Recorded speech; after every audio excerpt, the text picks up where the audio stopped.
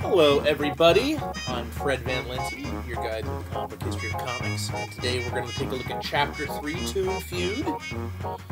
As the sound era in motion pictures was dawning, the field of the animated short film was an intensely competitive war of attrition in which two creative titans, Max Fleischer and Walt Disney, played the roles of opposing generals. Manhattan-based Fleischer Studios had dominated the silent era with its goofy black and white slapsticks and decidedly immigrant urban humor. But Disney's Hollywood studio had made the first popular sound cartoon, Steamboat Willie, which catapulted Mickey Mouse to superstardom. I imagine most of you have seen at least some of Steamboat Willie, but those sounds you hear, the music, and soon-to-be sound effects in Mickey's voice, originally provided by Walt Disney himself, were really something that blew away movie audiences when they first saw them in the late 20s, and was definitely a gauntlet thrown down to his fellow cartoon makers.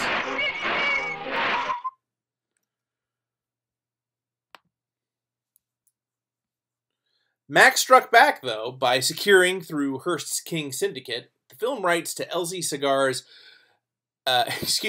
Seeger's comic strip Thimble Theater starring Popeye the Sailor. The cartoons were a smash hit, due in no small part to the Fleischer brothers' bizarre hook that Popeye gained his super strength when he ate spinach. And that connection with superhero comics we will be taking a look at just in a second. By the mid-1930s, Popeye had put a significant dent in Mickey's popularity, but Disney out-innovated Max again, securing exclusive rights to a 3-color Technicolor process that he showcased in his sumptuous Silly Symphony series. So while many of you may already be familiar with old Steamboat Willie, you might not be as familiar with the first Silly Symphony, Flowers and Trees, which not only had this lovely score developed for the cartoon itself. In fact, the music was written and then the animators actually created the film to go along with it. For the first time, moviegoers were shown these lush colors in the 3 Technicolor process. The head of Technicolor cannily sold exclusive rights in cartoons to the 3-color Technicolor process to Walt. Other cartoon makers had to make do with the more primitive 2-color Technicolor. Oh, aren't they adorable?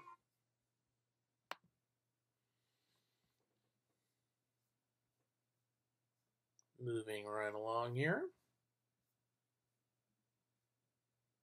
Oh my gosh, what's happening?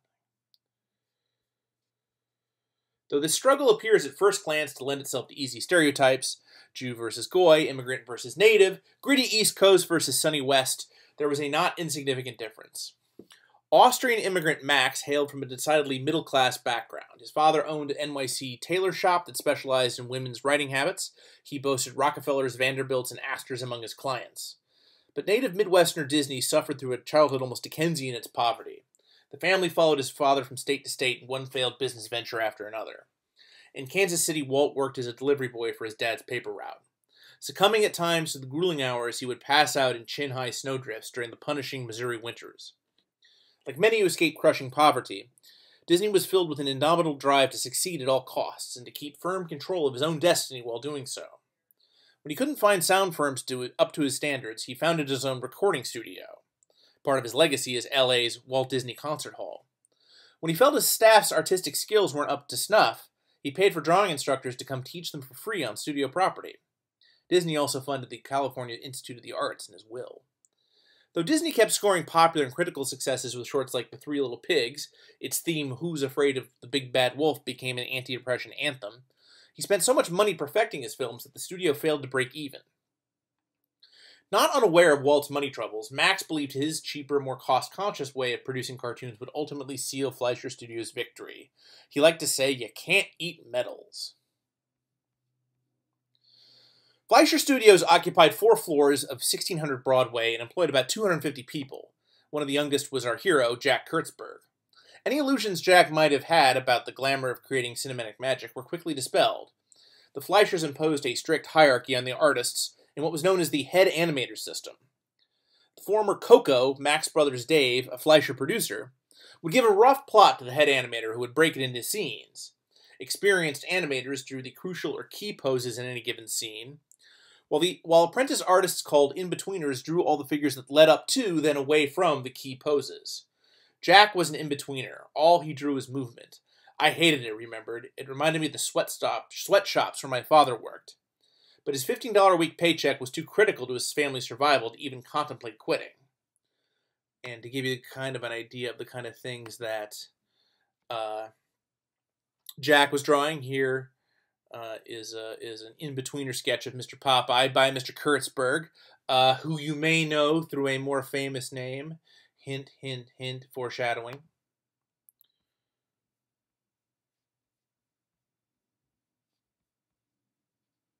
The fluid anarchic combat of a Popeye cartoon was produced in a rigid, tedious process by hundreds of low-wage workers. Super strength and action are absolutely sensational. This is really great, but what if it featured a straight adventure character? Fleischer Popeyes inspired Jerry Siegel to consider new forms of drawn violence in Cleveland, and here's the very first Popeye cartoon. I alluded to it earlier.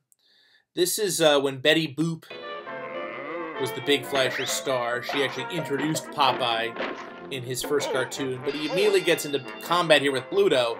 And you guys have to understand, we all, grow up on the Marvel movies now, and Superman, and all that stuff, but this was the first time you really saw superhuman feats of strength and combat in a filmed medium, and it predates the superheroes themselves, and very much inspired Jerry Siegel, at least, for a strip he was going to start working on here pretty soon.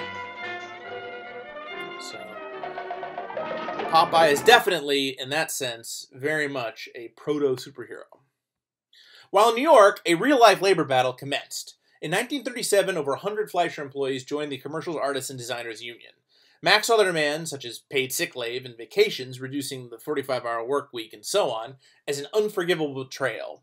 He refused to recognize the CADU and fired 15 union labor organizers. On May 7th, the remaining unionists declared a strike and blocked the studio entrance. And they literally sang such things as, "I'm Popeye the Union Man." And they had placards like, "I make millions left, but the real joke is our salaries. Can't get much spinach for $15 a week." You get the idea. When non-union animators tried to cross the picket lines and enter the studio, a fight broke out. The NYPD tried to move the lines back, and things got really ugly. 2,000 gawkers gathered to cheer on the ensuing riot, which ended only when 10 artists were hauled off in a paddy wagon. The newly created National Labor Relations Board had come in to negotiate a settlement, which Max reluctantly agreed to on October the 13th.